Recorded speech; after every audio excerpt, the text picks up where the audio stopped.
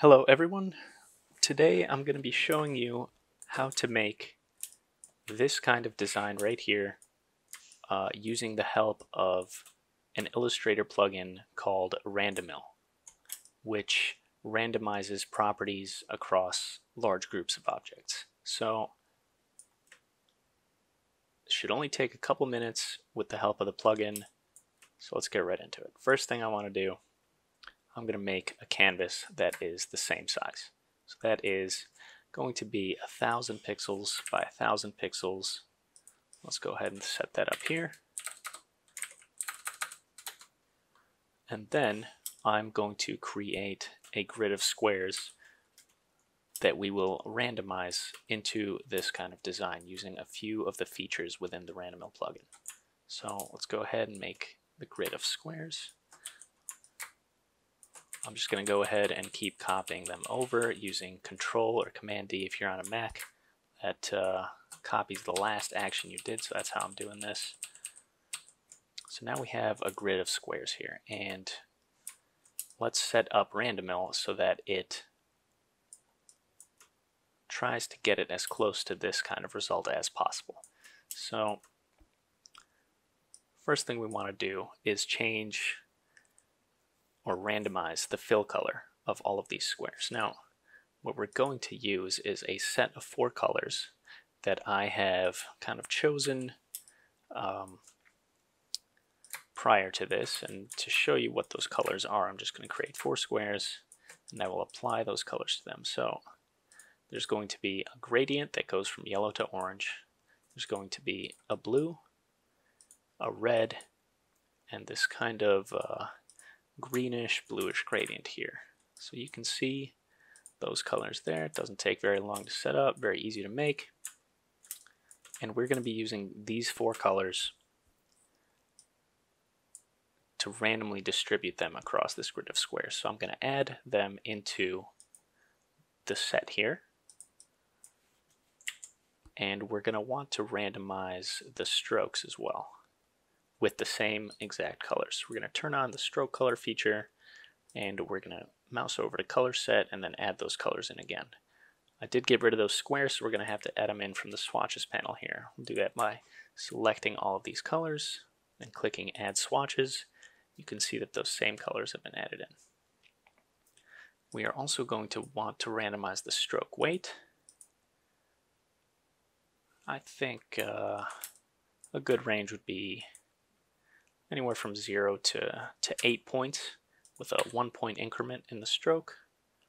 That seems good to me. We're just going to collapse some of these options.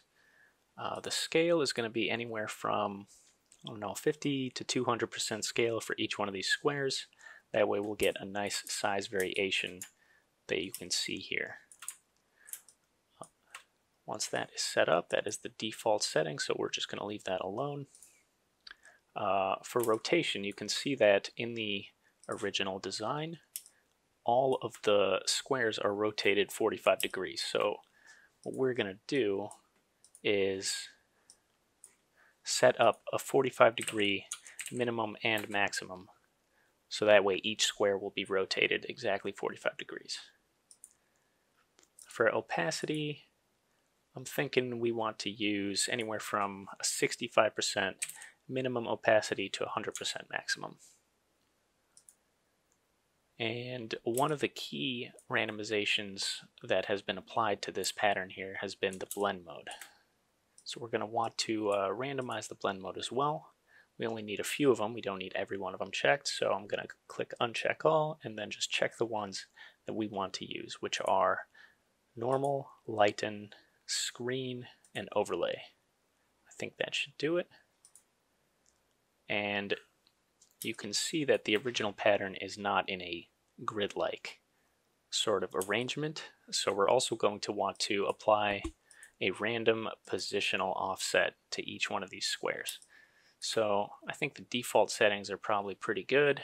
It'll move each square horizontally anywhere from negative 72 points to 72 points, and it'll do the same in the vertical direction as well. So now that we have that all set up, let's go ahead and make sure all our squares are selected that we want to apply this to, and click the randomize button.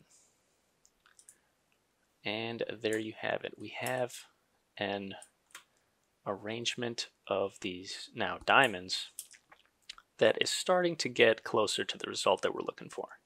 So it looks like the scale in the original design is still has more variation in it.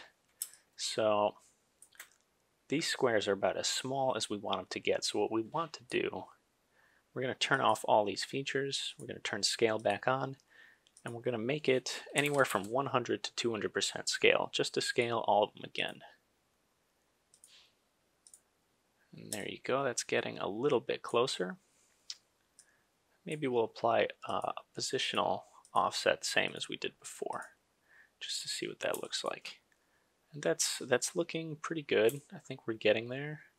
It does look like the original design still has a few big squares that we haven't quite reached. So let's randomly select about a quarter of these. We're going to do that using the random selection function here. So we're just going to type in 25%. We'll select a quarter of the squares. And then what we're going to do is apply that same scale we did before, anywhere from 100 to 200%. We'll scale those squares up. Okay, now we're getting closer to the range of size that we see in here. But there are still some kind of some spots of blank space here. And I think a quick and easy way to get around that would be just to take the entire group, copy it. I'm going to hit Control-C to copy and Control-Shift-V to paste it in place. I'm just going to go ahead and rotate the whole thing 90 degrees. That should provide a lot more coverage here.